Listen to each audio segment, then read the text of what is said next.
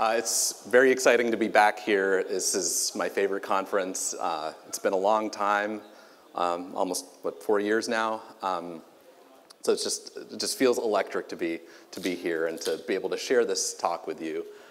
Before I get to a story about data access, I just wanted to say that my co-speaker, Jeb, was taken ill yesterday, and he is not able to be here to give this talk with me. So I'm going to try to do it justice, but Jeb, we're thinking about you. We hope you feel better. You are the primary reason I'd say this project was successful at Nubank. It was not just Jeb that helped with this. There's also Kenji Nakamura, Wilker Lucio, Ed Weibel, and design from Rich, which was essential. I hope I'm not forgetting anybody, but yeah. So this is our story about unorganized data and how we got constant time lookup into it. I'm Ghadi Shayban.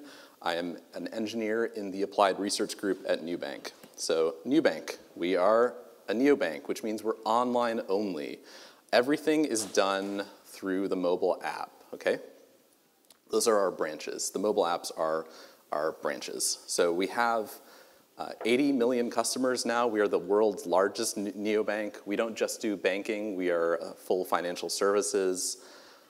Tons of requests, tons of Kafka messages, tons of data. We keep track of every transaction. I mean, it is a bank, so it's very critical to do that. Money is involved, so we must be secure. We protect our customers in depth. One of the ways we protect our customers is through mutual TLS. This is not the only way we protect customers, but this is like the TLS that you're familiar with in browsers, where a client handshakes with the server, and you want to make sure that that green padlock is there and that the server has a certificate that is signed by an authority that you trust, which is really the browser vendors. But mutual TLS is like that, except the server also verifies the client. And in this case, Nubank verifies that the client handshaking with the server is a certificate that was generated by Nubank and it's trusted by Nubank. Okay? So once certificates are issued, they cannot be changed. They can only expire at their expiration time. So they're inherently valid. The problem is when phones are lost, when phones are stolen, when there's fraud, we want to be able to cancel those certificates. And so we can't go in the world and find all the certificates that we don't want and puncture them and render them useless. So the only way to do that is to keep track on the server side. And these are called certificate revocation lists. Okay, this is the technique that all servers use. Even client browsers use certificate revocation lists to ignore servers. So it's a big list. It's actually a set. I don't know why they're called certificate revocation lists, but they're sets. We consult these lists during the handshake. So the client sends a cert. We check that it's not on the revocation list. If it is on the revocation list, we yank our hand back and we're like, all right, too bad. Okay? So this happens on every TLS handshake. It's critical. It happens billions of times a day. It has to be fast. It has to be robust. So what does this list look like? Okay, so here's a picture of how it's represented in a snapshot on S3. Every certificate has a serial number on it, and the serial number is essentially the identity for the certificate. Okay? So it's a big pile of unorganized Eden sitting on S3. What do I mean by unorganized? So Eden has structure. We see a map here. It has a key, serial numbers. There's a vector. It's filled with maps. Each map has 2 keys. It has structure, but it's not organized. I'm not talking about, it's not arranged in a particular way that's useful to us. Okay, so it's probably listed in whatever order the revocations happened in, or maybe whatever order the process that slurped this out of a database from the system of authority, probably whatever order the slurp order was, and we made an Eden file, we put it on S3. So in order to use this, the first thing you have to do is to read the whole thing into memory, right? So this is one way to do it. This is not how I'd recommend to do it, okay? This is just a naive thing, and I'm going to illustrate a point here. So we're going to slurp this file from S3. We will read it with Eden. We'll drop everything but the serial number. Maybe we'll drop some of the already expired certs along the way, because there's no point in retaining certs that are expired. They're invalid if they're expired, so you can't kill it twice, okay? So, all right, we got a seek in memory. It's good. It's faster than it being on S3, right? Now it's local. But still, there's no organization. If you want to find something in this list, what do you have to do? You have to go record by record, okay? And we know that's linear time. And especially here when there's millions of records and you're looking for the absence of the certificate. So that linear time, you're going to get the worst case scenario pretty much every time because most certificates are not revoked. Most certificates are valid. It's only the fraud, the loss, those kind of cases. So this is obviously dumb, okay? You wouldn't want to do this. But so even if you have Eden and it has structure, it still takes a lot of work to do something useful to it, okay? So we get leverage by organizing the data. This is the critical aspect of this talk. Leverage comes from organization. And there are only a couple ways to organize data. One way is to sort it. So if we take all the serial numbers and we put it in sorted order, this opens up approaches like divide and conquer, like binary search, okay? Now you're logarithmic time, you're not linear time. You've gained some leverage. It's less work to do a thing. So that sounds good, logarithmic sounds good, but for cases like non-membership tests, when you're looking for the absence of something, you're gonna get the worst case of logarithmic every single time, okay? You have a million elements in this set. So 2 to the 20th is a million, log 2 if a million is 20. So you're gonna go binary search around this thing, and it'll get shorter and shorter, and eventually you're gonna not find the certificate, and then the request will pass. So logarithmic isn't awesome, but great. It's better than the obviously dumb thing, but we can still do better.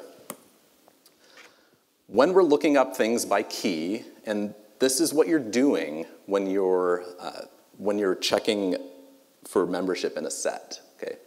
You are actually getting an element by key. It just happens to be that sets are maps where the key and the value are the same thing. So we have a trick here, and this is hash organization. This is better than sorted organization for this use case because now it's effectively constant time. We use these data structures in Clojure everywhere. Hash maps, hash sets, they're effectively constant time, and the pedants will probably say it's actually log of a very wide branch, but it's really good. It's much better than straight up binary search.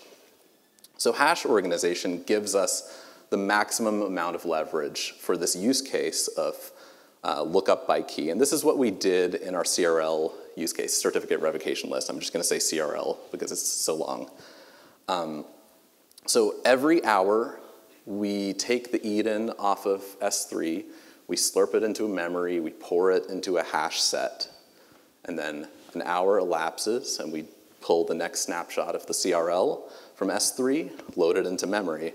And in between refreshes, there are also certificates that have been revoked since the last snapshot was cut. And so we have a little trickle of those certs on the side. Okay, how'd that work out? Well, it's pretty good. It's fast, it's robust, it's in memory. You're not talking to a network service that can have faults. You get that sub-millisecond check. It's relatively affordable, a few dozen megabytes of memory in heap per JVM. A couple seconds to load from S3. So a little bit of a delay to startup time, a little bit of compute, but life is pretty good. This small snag, though, is that each individual process holds the same hash set, right? They're slurping the same file from S3. They're doing the same thing to it. They're getting leverage by organizing it. But that organization isn't shared. It's just repeated multiple times, okay? So it would be nice if we could write down a pre-organized set or a pre-organized map and share it. But a few dozen megabytes, not a big deal. But Nubank has been extremely successful, very fortunate, great growth. 80 million customers recently. So 50 megabytes of memory and 2 seconds to load turns into this gnarly 2 gigabytes of memory, these boat anchors sitting in your heap, okay? So, and then it takes like 2 minutes to load this. It's nasty, okay? Every JVM in customer-facing services is redoing the same work over and over again to get leverage. So this is not great now, okay? We're lighting money on fire, and Jeff Bezos is probably gonna live to be 260 years old. But so what started out as an okay solution is not an okay solution anymore, okay? I'm gonna tell you a different story now, not about certificate revocation lists, but about unorganized data where we needed leverage into it. And in this case, you can't just throw memory at the problem because it was larger than memory. So we have this ETL process at Nubank that is this gigantic meat grinder that runs daily. And some of the inputs for this meat grinder are information in transactional databases from Datomic. Some of the input are from models themselves, like datasets computed by deriving other datasets. It's a lot of data. And the output of this meat grinder are Avro files that go to S3. Some of these data sets need to be consumed and used by operational services, transactional services. One example of this is like credit limit increases. That service that authorizes credit limit increases needs to know what the risk model is for a customer, needs to know what the limit should be if it's approved. Other services like fraud detection need fraud profiles for customers. It's not the only way we detect fraud, but it's one of the ways. So this diagram is a total lie. You can't just go from an Avro data set. You can't randomly access Avro, and you certainly can't randomly access Avro sitting on S3, because Avro is one of these data formats that's oriented towards use in a batch context. It's designed for things like Spark. It's designed for en masse processing. So it just doesn't support random access. So we need something to make that happen, okay? But this time we have terabytes of data. There's too much data to throw memory at the problem, and memory is super expensive. So what did we do? We put it in a database. Nubank lives in AWS, and so we reached for DynamoDB, which is an incredible database. It gives you deterministic low latency. It gives us the thing we need, which is lookup by key. Again, same use case. So daily, after the ETL process runs, when an Avro file arrives in S3, it triggers a process. If the data set is one of these serving data sets that's going to be sort of fed back into operational services, what will happen is this trigger will spray the entire data set into DynamoDB. So that way it can be consumed by credit limit services or by fraud detection or whatever. There's like 1,000 different data sets that fall into this category. So how did that work out? I'm just going to skip. I mean, it's expensive. I'm not going to show you the before and after. It's just a very expensive way to get lookup by key. We could have poured it into any other database, but DynamoDB has some nice guarantees. It gives you deterministic latency no matter how big the database gets. So it also allows us to organize the data a single time. This DynamoDB database, it's updated daily, and services can just go to it. They don't have to reorganize data themselves, like in the CRL case, okay? So we got our leverage, but because we have thousands of data sets, it's just expensive. Too many write capacity units that you have to purchase to make this happen. 2 use cases so far. We have unorganized data, and we want to gain leverage into it. So we had a hunch that these are not the only 2 use cases. When you have 2 use cases, you probably have like 5 or 6 at least. So we had a hunch that many teams needed this lookup by key into various unorganized data sets. And we had built, or were planning to build, expensive solutions, bespoke solutions, solutions that only solved a single use case, right? Independent teams building solutions to their own problems. But we think there was an underlying categorical problem. Actually, Rich identified this, that this is a categorical thing that we needed lookup by key into mostly stable data sets that grow over time, that the values that are associated with keys aren't really changing. So we reached out to other teams and we solicited more use cases, more stories that fit a similar mold. And I don't think, this is a summary of the spreadsheet. The spreadsheet's actually much larger, and it contains a lot of information about the use cases. What's the cardinality of each set, or sorry, each map? Some of them are sets. What are the size of the keys? What are the semantics of the keys? What are the values? What are their semantics? Are they fixed length? Are they variable length? What's the primary operation for this service? Is it a non-membership test? Is it a membership test? Are you looking up some nugget of information associated with each key?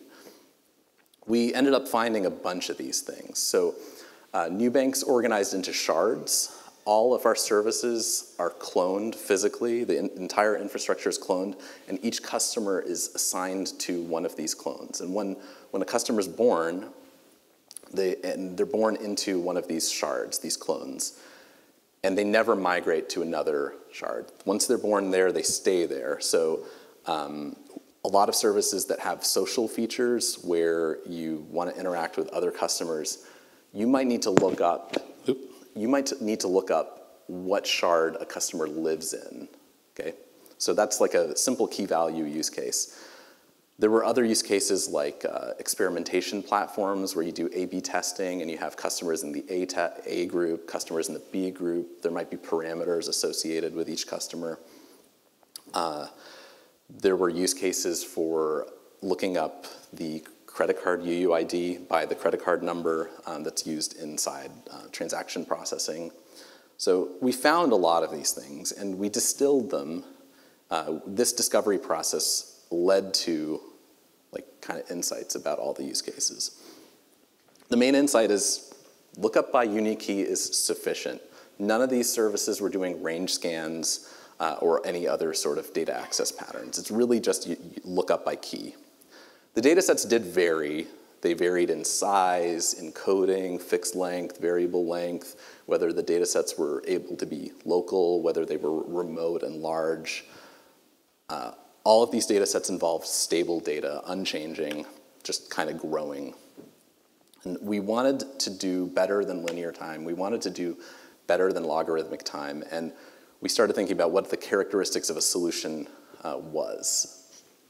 So better than logarithmic, because logarithmic time for the CRL case when you're doing non-membership checks, logarithmic's bad. You're gonna get the worst case logarithmic on billions of requests. And actually the requests that you want to reject, they're gonna short circuit early, right? So that's not ideal. We want it to be cheap, organize the data a single time, write it down, share it. And we also didn't want it to be very expensive, so low memory requirements. So memory is the most expensive thing you can purchase in AWS. And obviously, we wanted to support all these disparate use cases. So we came to a solution. Actually, Rich designed this solution. We call it the durable hash index. It gets fast lookup by using a hash-organized data structure like Clojure maps. So it's the constant time access, asterisk. We don't support updates. It relies on disk, not memory, so it's cheap. Allows us to organize the data once. And we have SSDs, which are super fast, so we use them. And we support all our use cases by creating an index that is unattached to the data set. It is disconnected, it is elsewhere. And we do this all in a Clojure library, and it's not like a large library. So let's dive into this tool, this library. So what's an index? An index, dictionary definition time, if you're playing the Clojure Conj bingo game, you can now cover a square. It is a list of topics or names that are treated in a printed work that gives, for each item, the page number where it may be found. Okay, so is an index useful on its own? No, I'm not looking for the page numbers. I'm looking for the content that is associated with the topic that I'm looking for. So an index looks a lot like a map. It's not key to value, it's key to location, and then location to value elsewhere. But I said it was a hash index. What's a hash index? It's a list of hashes contained in a data set that gives, for each hash, the offset where its associated content may be found. Ooh, and I just switched from Firefox to Safari, and I see that there's a rendering glitch. But so there's hashes that are associated with the locations of the juicy bits, the values that you're looking for.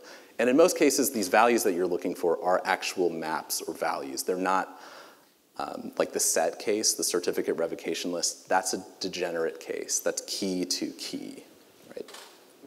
Okay. All right, so what's a hash? Hash-organized trees, like the ones used in Clojure data structures, they deal in hashes, not keys. And these hashes must be uniformly random to achieve the performance guarantees that the data structures give.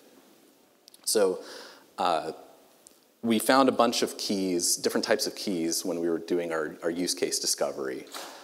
Some of the use cases most of the use cases had random UUIDs. And 16 bytes of a random UUID is totally suitable as a hash. You can just use those 16 bytes directly. Same thing with SHA-256 outputs. Those are designed to be uniformly random and collision-free, so those are also suitable as hashes. Now there's a bunch of other different types of keys, like squids, semi-sequential UUIDs, where not all the bits in the data are random, and those are not good for reasons that I'll visually show you later. And the same reasoning applies to other types of keys, like integers, datomic entity IDs, arbitrary strings where you don't control the length. Like, you need uniformly random fixed length hashes, okay? So that's a requirement to play with a hash index. Okay, so our solution has two parts: the index at the end of the book, and then the data set, the actual book contents that you have. So what does the data set portion of this look like? It's an abstraction. This is defined by an interface that has two primary methods. It's an SPI, service provider interface. It's like an API where you call an API, but in an SPI, the program calls you, and you customize the behavior. So we're going to customize the behavior of this index by connecting it to different data sets that implement this data set abstraction. The primary method you need to play is look up a record at the given offset. That's the fundamental method. So given a page number, give me the content. Given an offset, give me the record there.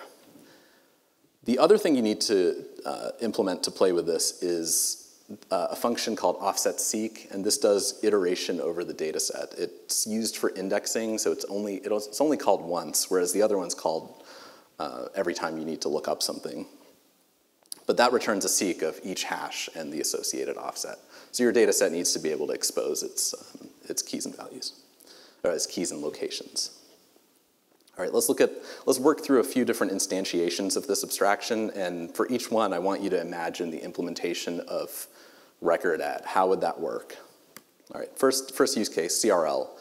Our data set is a file, and a file with the raw serial numbers back to back abutted. Okay. Serial numbers are, let's say they're UUIDs. They're going to be 16 bytes apart. And so the implementation of record at here is going to say, given an offset, go slurp 16 bytes at that offset. That's your value, the serial number. It's pretty simple. A different use case, this customer to shard map. Imagine now you have a file that had 18-byte records, still fixed length records, 16 for the UUID, 2 for a small integer, and the integer represents the shard that a customer lives in. And keep in mind that this data set's not sorted in any particular order. We're going to use the index to give random access, but the data set does not have to be arranged in any particular way. So the implementation of record at here is just the same thing. It's just slurp 18 bytes, and now you have a record that has 2 keys in it. Other potential data sets are, if you have variable length records, which are super common, at least in ETL cases or big data cases, you could put blobs that have the size of the blob in front of it, so length prefixing each blob. The blobs can be stored as transit, freshen, JSON, Eden, whatever, it doesn't matter. But they're individual blobs. It's not like one big even data structure is the whole file. These are different blobs. So for this, to look up a record at an offset, just go read the offset, which gives you the length of the blob, then go read that many bytes, you get the blob, and now go decode the blob with however you encoded it. Boom, you're done. Your blobs might not be self-describing. You might have a schema or some header that informs how to decode the blob, but this is a general pattern that you'll see. Avro actually works like this. Avro has the schema up top, and then each record is actually just the values without keys. And so you need to be able to understand the schema so that you can decode the blobs. But Avro is not random access because it has internal blocks, they're compressed, none of the APIs support random access, even if you didn't compress the internal blocks. So it's just not an ideal format for that. Surprisingly, CSVs are directly usable as this dataset abstraction, and our tool has an implementation of this dataset abstraction that allows for indexing CSVs directly. How? Well, the offset represents the beginning of the line, and so you go read till the end of the line, and then you divide the line on commas and zip map it with the column headers. Boom, you're done. Now, iteration, exposing the data, a CSV for indexing is a lot more complicated because most CSV libraries don't support like showing you the line number. But anyway, lots of different implementations of data sets. So 2 different pieces, the index, this data set abstraction. The index is a concrete thing. It is not an abstraction. We use a data set, a data structure that's very common, HAMT, hash array map tree. It is straight up the implementation from Bagwell's ideal hash trees paper. It's on disk, not in the Java heap.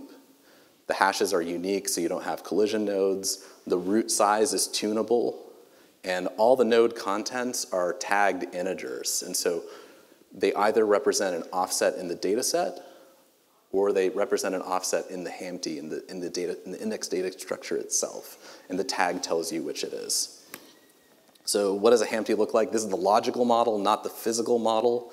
If I'm looking for the key foo, I hash it, I get a hash code, split up the hash code into little chunks. So the blue chunk tells you which index in the root node. Then you navigate the root node down to that middle node. And then the orange or yellow chunk tells you, oh, you need to access index 6 in that node. Index 6 contains 99, and there's 2 types of integers. Either it's a pointer into the HAMT itself, or it's a pointer into the data set. So this purple one, again, is a pointer into the index. And so we dereference that, go to the bottom node, and then the red bit of hash tells you, oh, access index position 1 in this node. And that tells you it's a green integer, it's 166. That is interpreted as an offset in your data set. And then we go ask the data set, hey, give me the record at that position. So Hampties only use enough hash to find an empty slot as it's navigating. So when you're inserting stuff into the Hampty, you don't go all the way down, because if you went all the way down, you'd have a very deep tree. And remember, we're inside a file here. We're doing random reads in a file. So you want the tree to be as shallow as possible. So Hampties, including Clojure's data structures, do not go all the way down. They don't consume the entire hash. So what can happen, though, is that you insert a key using some prefix of the hash, and then you're looking for another key that has the same prefix of the hash, but a different suffix. And so you go through the Hampty, you navigate down, you find the offset, you ask the index, hey, give me the record at this offset, but that's a record that is connected to a different hash. So you need a way to confirm that the thing you found was the thing you're looking for. The hash of the record that you found was the hash that you were looking for. So there's one more method in this dataset abstraction, which is hash of, and this is used for confirmation. Given a record now, give me its hash, okay? So all three of these things are essential to be correct. And this this hash of method, there's a similar confirmation process inside Clojure hash maps, okay? Because they're organized by hash, they're not organized by key. You have to confirm that the thing you found had the same key that you were looking for.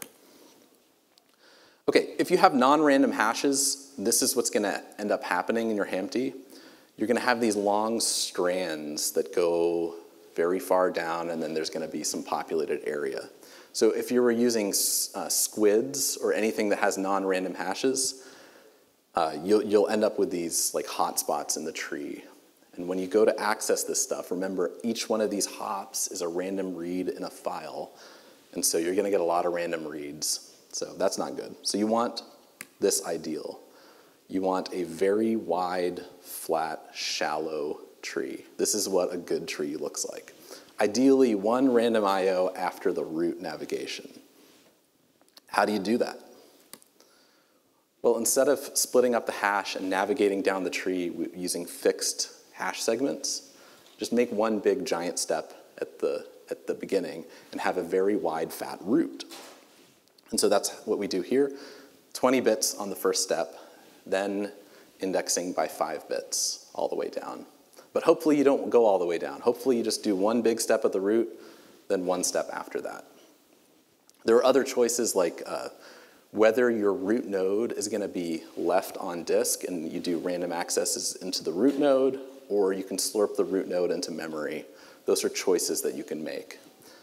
All of this is described in the Ideal Hash Trees paper. It's really, really a great paper. The disk part, the different variable size roots, it's all there.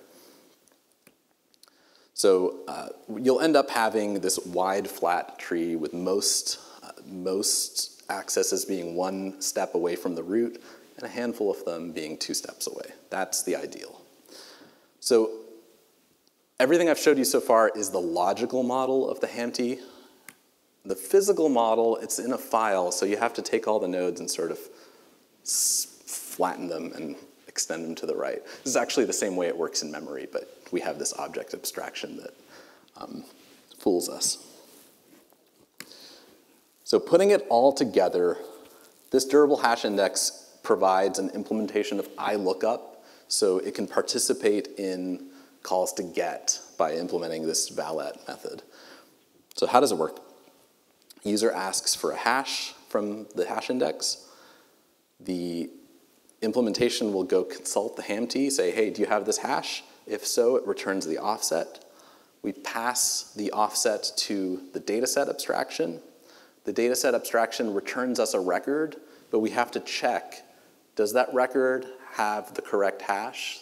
So we call the dataset abstraction again, and we say, hey, what's the hash of that record? If those hashes match, then we return the record to user code. Cool. How do you create the index? Okay, so it is very mutable, it is very naughty, it's scribbling into a file. There's multiple phases. The first phase can produce garbage in the file. The second phase will rewrite everything and drop the garbage. It's nasty, yeah, it's all described in the paper. This is not the focus of what I want to convey. It's more about the abstraction here. All right, how do we use this thing? So we call dhi/open. We point to a file path that contains the index, and then we pass it a bag of parameters that tells the index how to connect to the data set. Okay, so we say, here are my SPI functions, here's this initial data so that you can construct the SPI in the first place. Actually, no, this is terrible. Don't make APIs like this, because this is like handing the user like a map full of live grenades. They're gonna get some detail wrong. They're going to, it's gonna be inconsistent, and you're gonna have a postmortem if you do that, okay? What do we do instead? We encode all this information into the metadata of the hash index, just this thing at the very beginning, and it's literally Eden. Eden containing the number of hash bits and pointers back into the functions. And I say literally Eden. I mean, it's like this is the file, and if you look at it using less, you'll see some Eden payloads, and then you'll see some gobbledygook afterwards. But all you need to use the durable hash index is the durable hash index library and some code that matches whatever code is being pointed at in this header. So some class path functions, probably like 50 lines of code to implement the dataset abstraction. And so the open call really looks like this. Just open the index, and the index contains all that you need to know to connect to the data set. It's a much better API, so use this trick. So what do we learn here? Making categorical solutions that encompass a lot of use cases, this is really a great thing.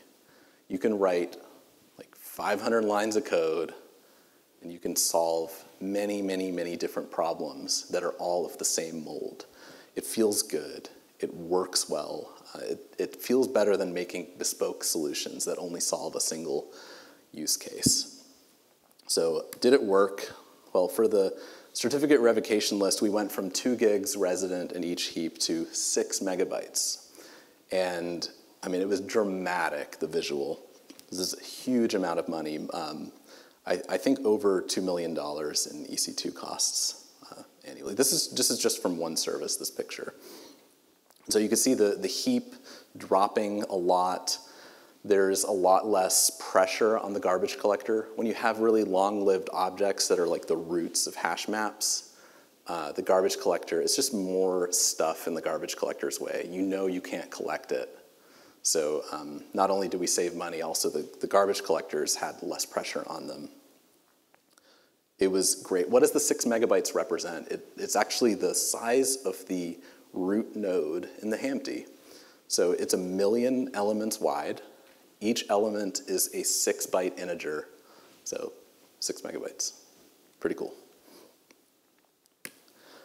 We ended up using EFS to store a lot of these data sets, and actually the index itself. This was a huge surprise to us. EFS is Amazon's elastic file system.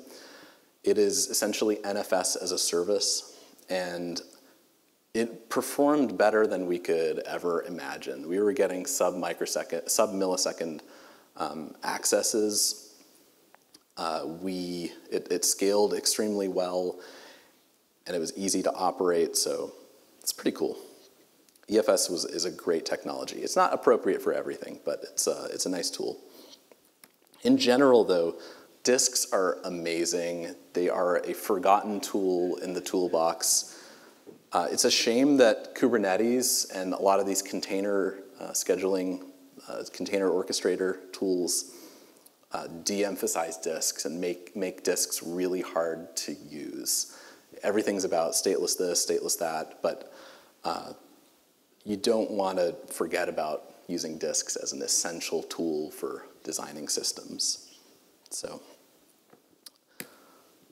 that's all I have for you, but if you want to learn more about Nubank, scan this code, and I really, really, really appreciate you listening to this talk. Thanks.